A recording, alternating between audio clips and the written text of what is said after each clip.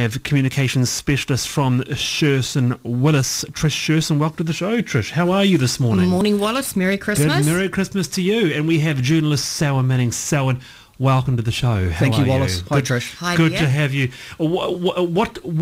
How does Christmas unfold in your household, Selwyn? What do you do? Oh, with a rub of the eye and thinking, is it morning already? That's about it. But like everybody else, I think, you get up and share some time with family. Yeah, that's the one. The issue this week, front page for the last 4 pages of the New Zealand Herald, at least, Trish Sherson has been Len Brown, hasn't it? What do you think? Does he have the trust of Aucklanders? Because what I'm hearing and what I'm seeing in the polls is that he does not. I don't think he does, and I don't think he has the confidence of the council either, even though we found out this week, amazingly, that under council standing orders you can't have a vote of no confidence, which I found pretty astonishing. I was really interested this week actually in 2 things. Yeah. One is that, along the way through this dreadful saga, Len had earned the nickname Pants Down Brown.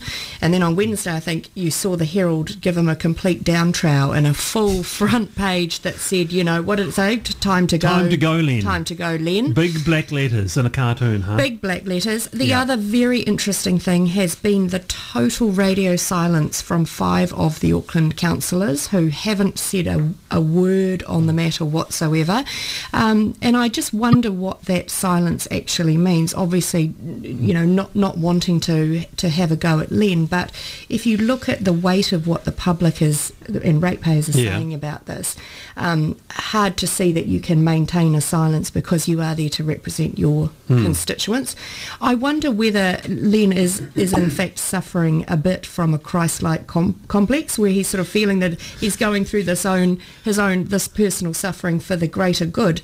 But I think it's actually very damaging for Auckland. Do you think so? Oh, totally damaging for Auckland. And I mean, you only need to look at the list of things that he hasn't been able to deliver on over the last 3 months because he's been totally tied up in all of this mess. Well, I know so, and he hasn't been to things like the Santa Parade, and he made a mark of getting out there and going to things, didn't he? He's been very quiet in events. But here is, I guess, South Auckland's man.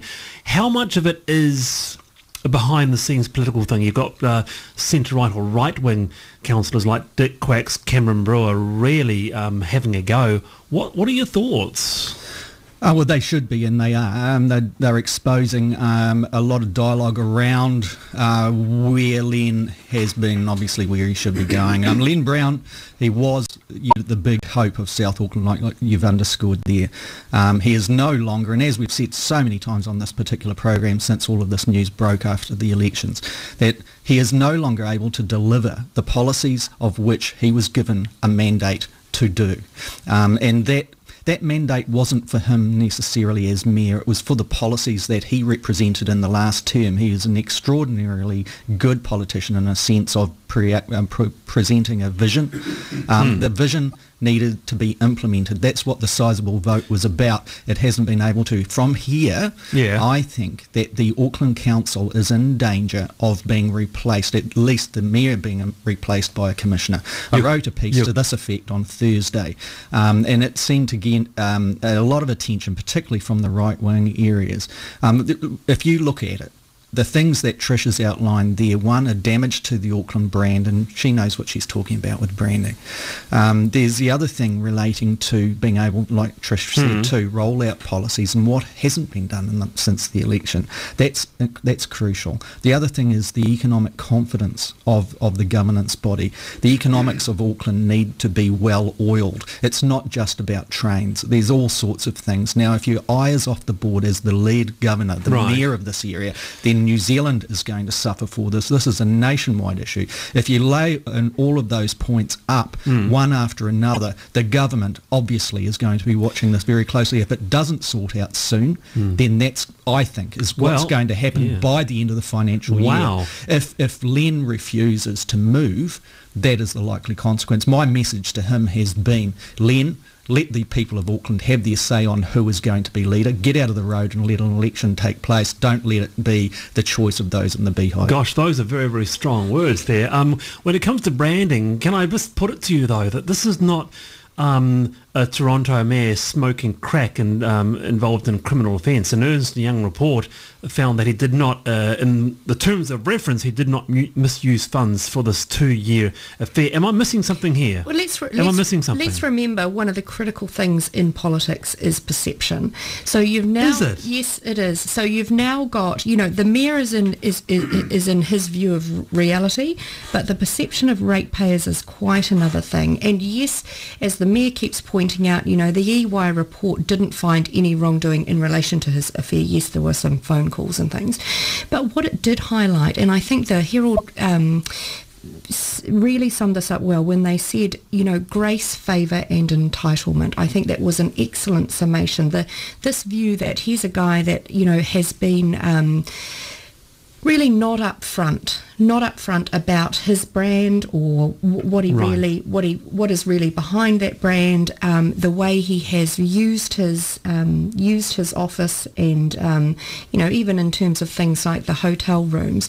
I think though there is now a point where Len Brown is putting himself above the city and the interests of the city. I don't care about the morality of all of that. It's got its place, but I'm not even preoccupied with it.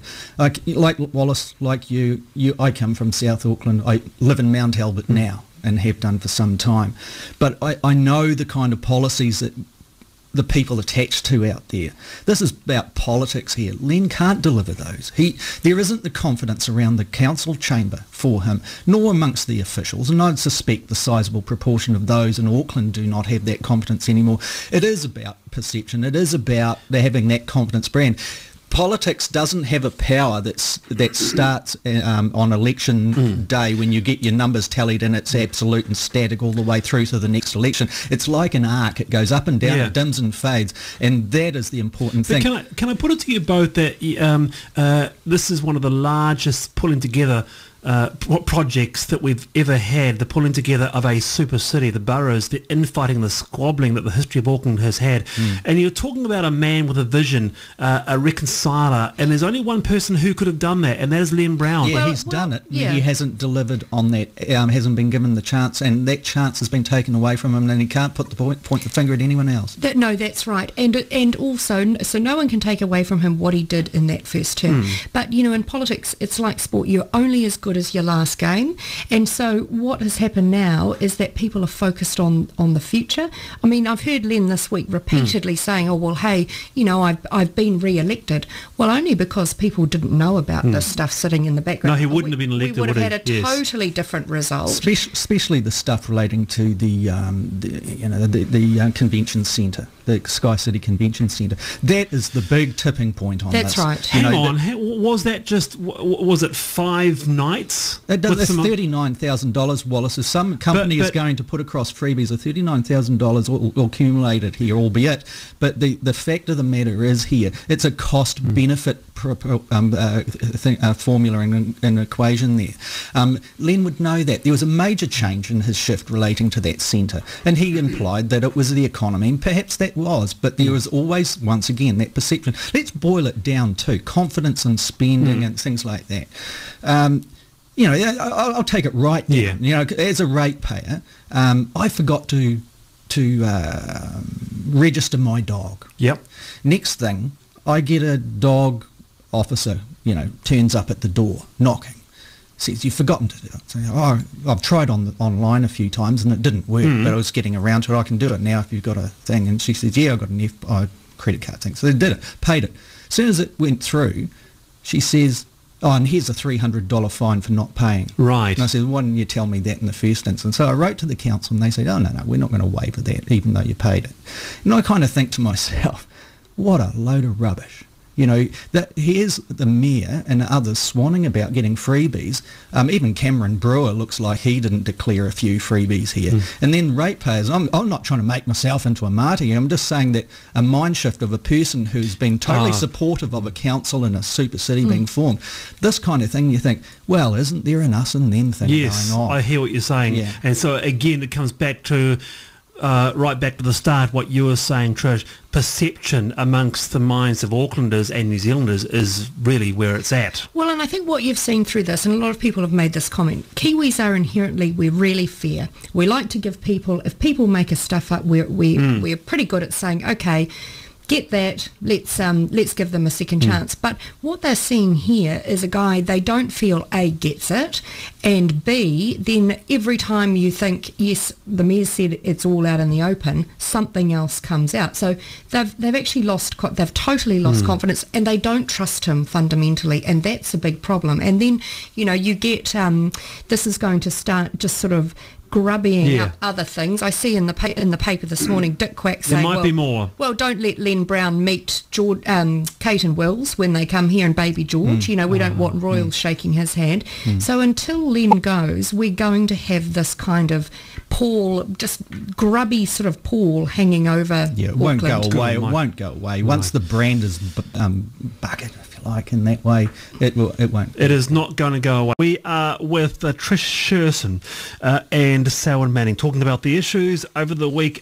This really blew me away. It's been extraordinary, this case. The woman dubbed the Black Widow was already serving a prison sentence during her murder trial. Helen Milner was found guilty of murdering Philip Nisbet, who was her second husband, and it was revealed that Milner has served 5 months home detention for stealing $29,000 off her employer in 2009, and during her murder trial she was already locked up. I don't know, but firstly, have you folks been following, Selwyn, have you been following this? Mostly through television reportage and a bit of the New Zealand Herald, from up here. It reminded me actually of the Louise Nicholas case when it was revealed that Brad Shipton and so there was another guy who was already serving Sholem, who was already serving time in prison for other offences. What do you make of this? Do you think that everything should be shown in a trial, presented in a trial? No, I don't. I think that the police are privy to all of that previous offending.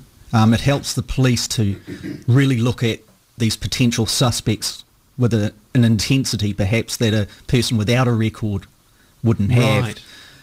It also flags up to the police, okay, really check them out. If they are the prime suspect and they look like they're the person who's done it, the prima facie case stacks up in this particular offence, it makes them do their job 100% better than perhaps if they took the easy road and provided all of that previous form before a jury. What do you think? Trish? Do you think that, people have histories, and histories help you build knowledge on what actions happen now? Well, I think Selwyn's exactly right. Let's remember the other high-profile case where there were other details suppressed, and that was Ewan MacDonald with a list of offending that we found out off the back of that. And in that case, Justice France ruled that it was inadmissible, partly because it would be prejudicial. I think that is the reality for a jury. As Selwyn said, on the police side, they know all of that, and it helps them with the investigation and who they're pursuing.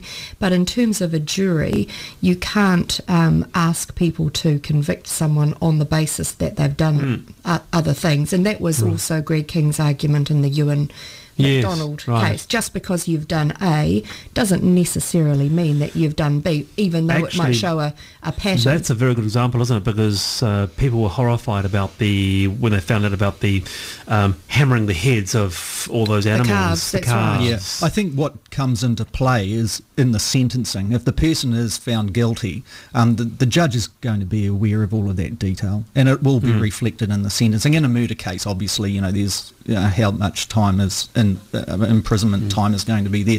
But I remember years ago, I was in my 20s and went on to a jury in the High Court, and it was a heroin charge. There were two people up. One of the biggest dilemmas that came through was one you could see was the total victim as an addict, and the other one was the big pusher, and we're talking really plugged into the Mr. Asia type of stuff at that stage. The jury's job was to find who was guilty, and one of the concerns in the jury room was, well, gee, this guy's less guilty. He's guilty, but he's less guilty than that guilty guy because he's the victim here. But he's been peddling heroin, but so you had to go out with a guilty verdict.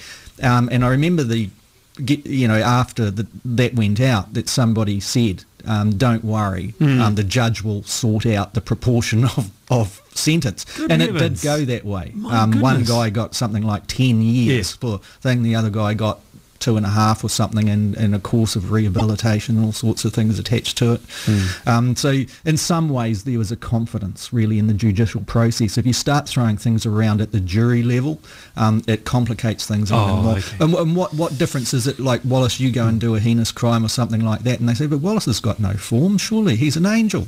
Yeah, I see. You know? Well, I am an angel, so that's a stupid example.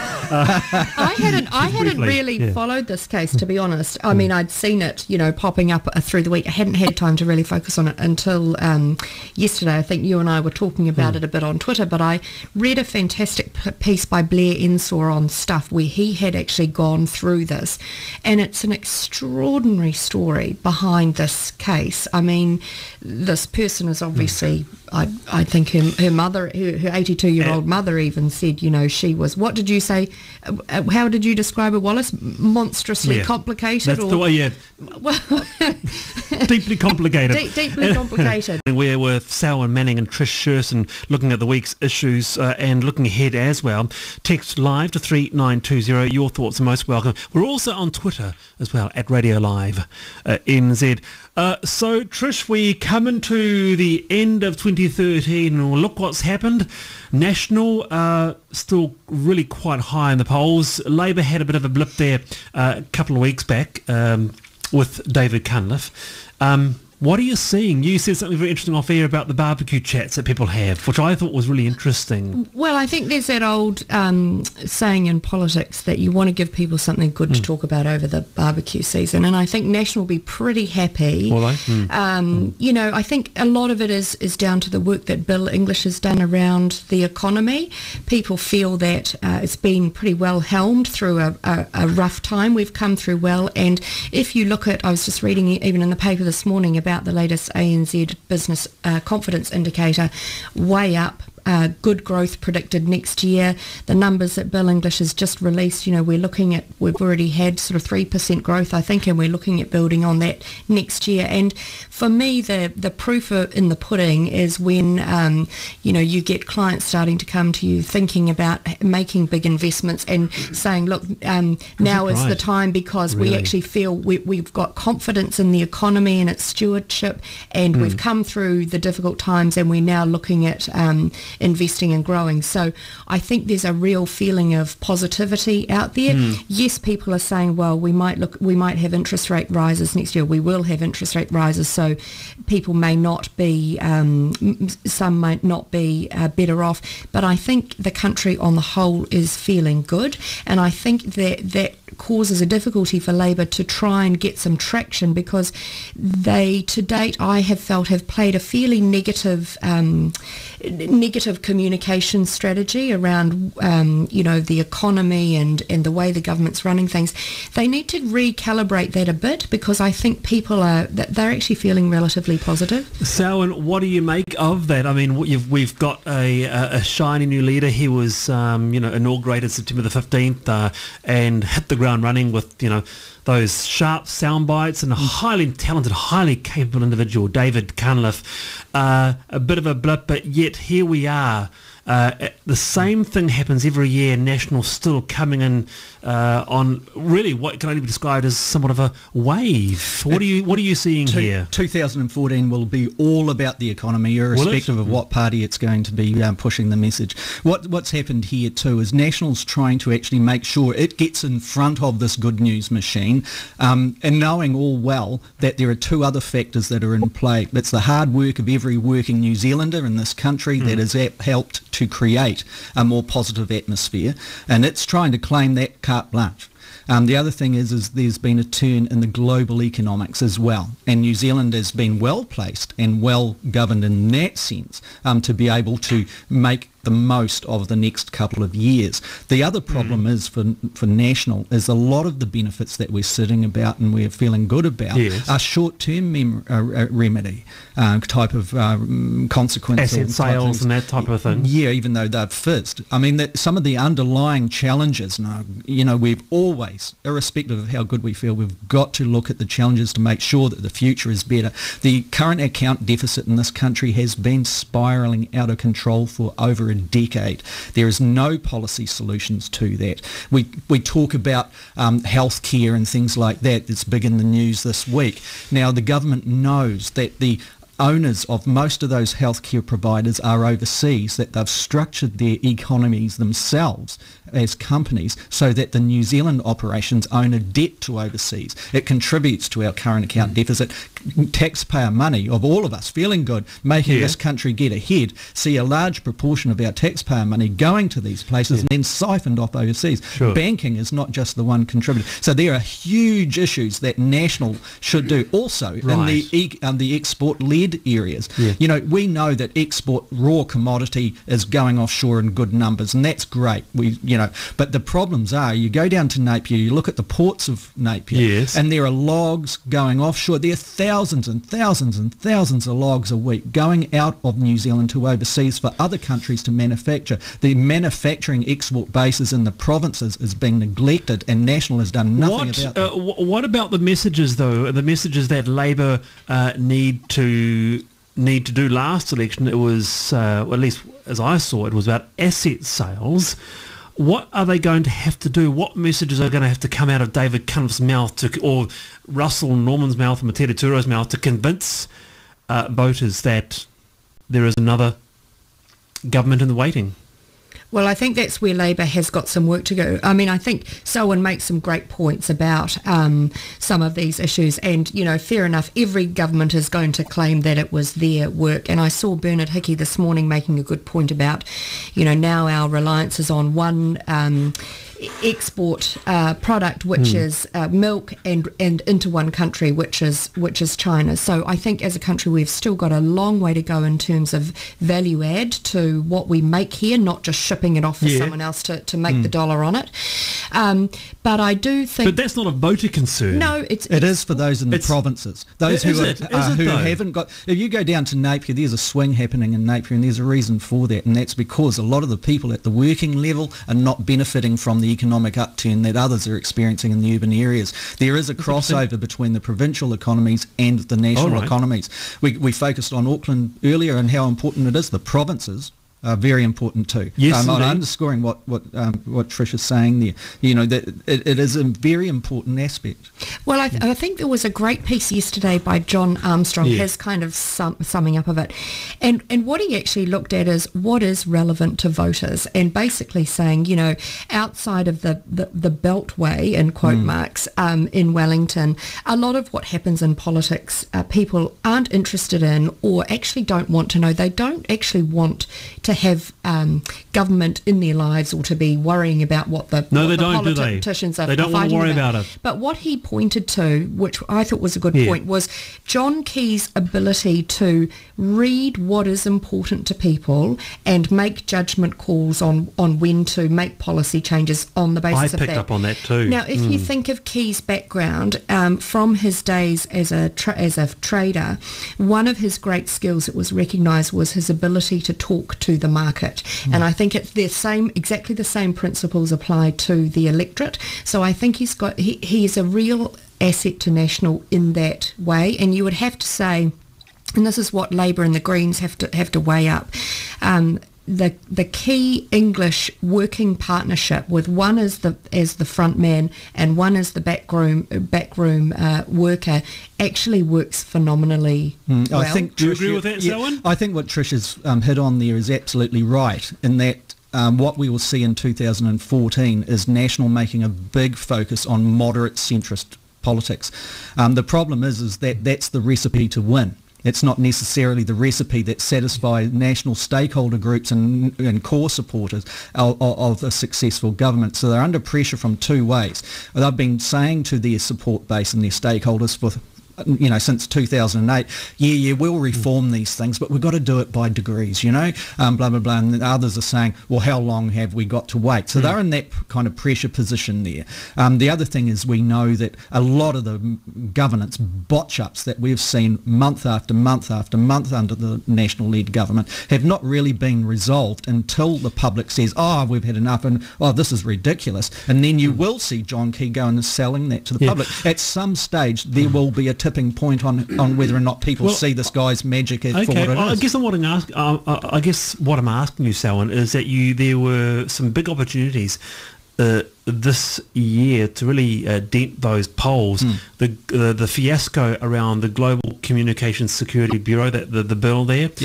You had the shocking wins hiccups where personal information was open to all. I mean, that was astonishing. And yet, as Trish says, we go into the Christmas barbecue seeing John Key at a real high and National doing well. Yeah, I look beyond the real highs. The other thing is, I think in the election year we will see more of these issues coming to fore. We are in an election year, so all of those other parties, including those that support John Key, will have their own solutions to those problems. Right. And so all of those solutions will be weighed up against each other, and John Key's will be in amongst that mix, and people will have a menu of choice. Yes. And I think that's where you see a true juxtapositioning of the parties by a proportion of their percentage of support from the public. And it's an interesting time to win.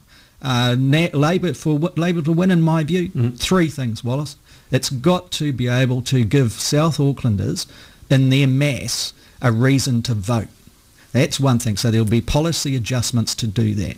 Secondly, it needs those provinces. It needs a swing in the provinces. It's not going to achieve what it did in South 1999. Auckland, provinces, and it's got to have a cross-party accord with the Greens. Now, there is a sizable membership base and activist base inside the Green Party that's saying we don't want to be in coalition government. Right. Now, unless Russell Norman and Materia Ture solve that problem amongst their own party, what's going to happen a year out? Is it going to be under those internal stresses? So those are things where Labour has a role in working with the Greens to make sure it is stable from the inside to govern. Right.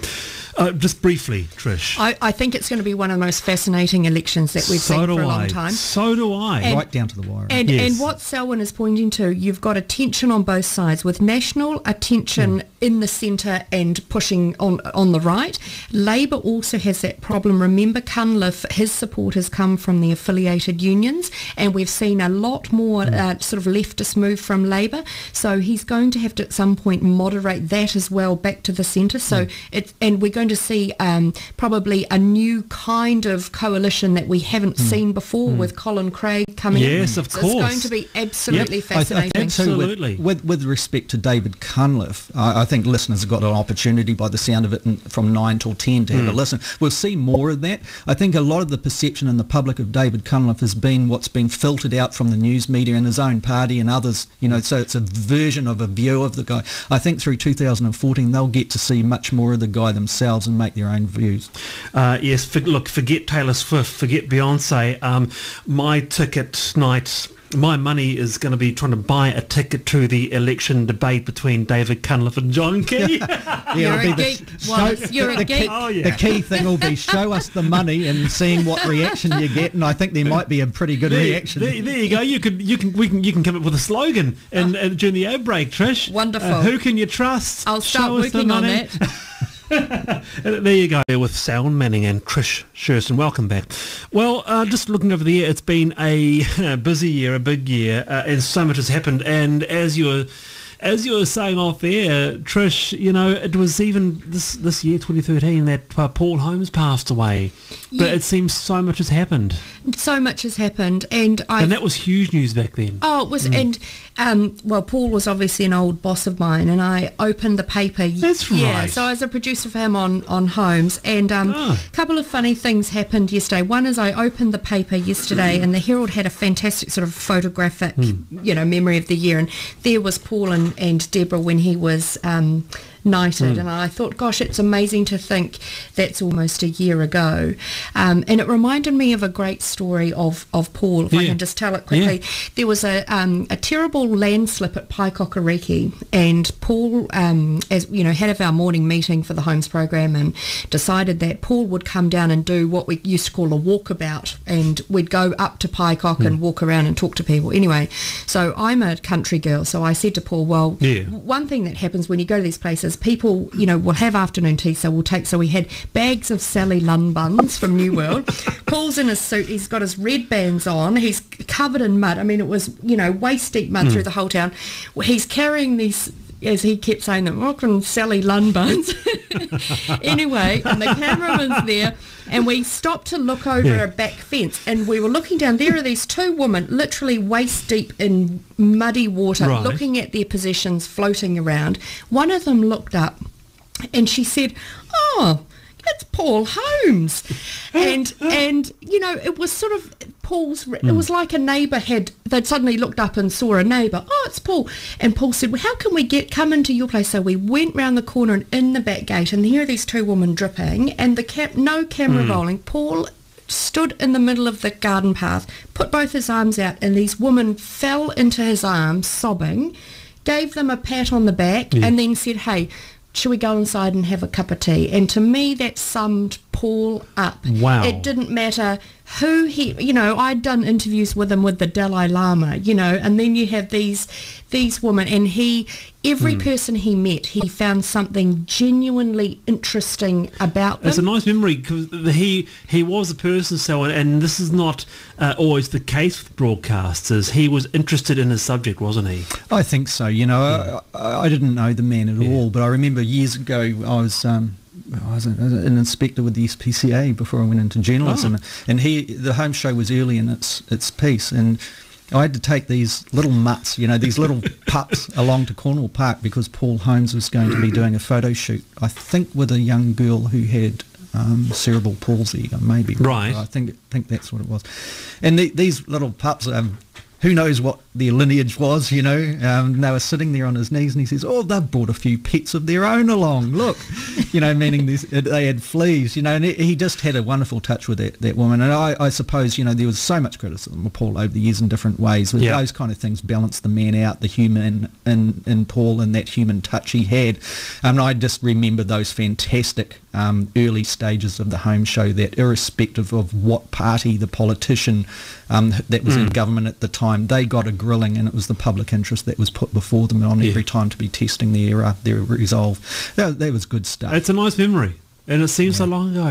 He had a massive, I always sort of thought of it might be the wrong way to express it, but he had a huge amount of humanity, and it came through with his staff. I mean, this was very stressful, and I'd always could rely on Paul at 2 minutes to 7 every night. If I'd organised the big political interview of the night, the phone would go, it would be Paul at 2 minutes to 7 saying, "Is this the best we can do? Is this really the best interview?" And it was, as a youngish journo at that time, I've carried that with me through my professional life, thinking you always have to stop and think, doesn't matter how much work you've done, can I do this better?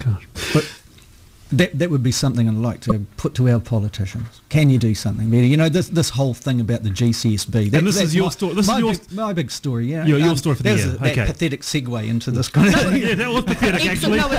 It's so transparent. You know, everybody at home will be listening, thinking that's it. Oh, that was pretty lame, Sal. Yeah, pretty lame. But this is your story. It is my time to shine, man.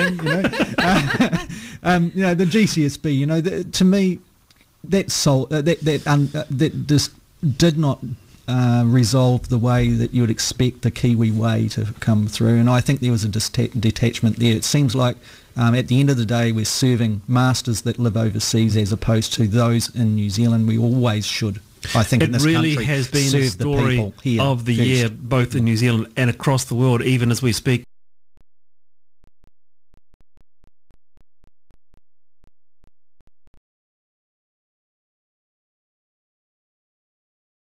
Us all down on that area. If you've got nothing to hide, Selwyn, you've got nothing to fear.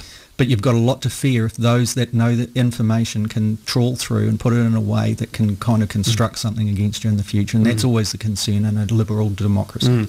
What are you hoping for? What do you think the big story will be for 2014? So, and I see, look, I mean, as we talk about the confidence is improving, here we have front page, more children are asking Father Christmas for basic necessities instead of toys. So there's almost like a two-geared thing going on in New Zealand where you've got people who are doing quite well, and yet a lot are just their heads are above the water. That's what I feel. Yeah, I think a lot of it, what would be a fantastic thing, a momentum, a movement, if you like, is to actually boil away all the prejudices, irrespective of our colour or our religions or creed, wherever we come from, and actually focus on the things that need to be done.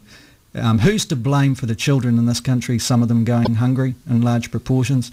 Well, who cares about what the cause? Why don't we just find some solutions? And that would be a fantastic story for 2014. Trish? Yes, I totally agree. I mean, I've got two children, and so Christmas is a pretty exciting time in our house, but reading that story today, it does remind you that we are not doing a good job for a lot of our kids. We're not there yet, are we? We're not there yet, and like Selwyn, I mean, I get sick of people. Why should we have food in schools? Why can't families pay for that? Well, the reality is that a lot of families, they just can't get it together, and the very least we can do is make sure that if kids are going to school, they've got something to eat so they can be learning while they're there. And those kids are doing it themselves with some damn good teachers out there, and that's a part of the curriculum. It's a part of the learning, and let's put a thumbs up celebration for that kind of stuff. Trish Sherson, so amazing. Hey, happy Christmas, Trish. Merry Christmas, Wallace. And thank you for joining us this year. Thank you for having me. And same to you, Selwyn. It's been a pleasure having you in for the year as well. Yeah, happy Christmas, Wallace, and to everybody out there. This is great. Take care.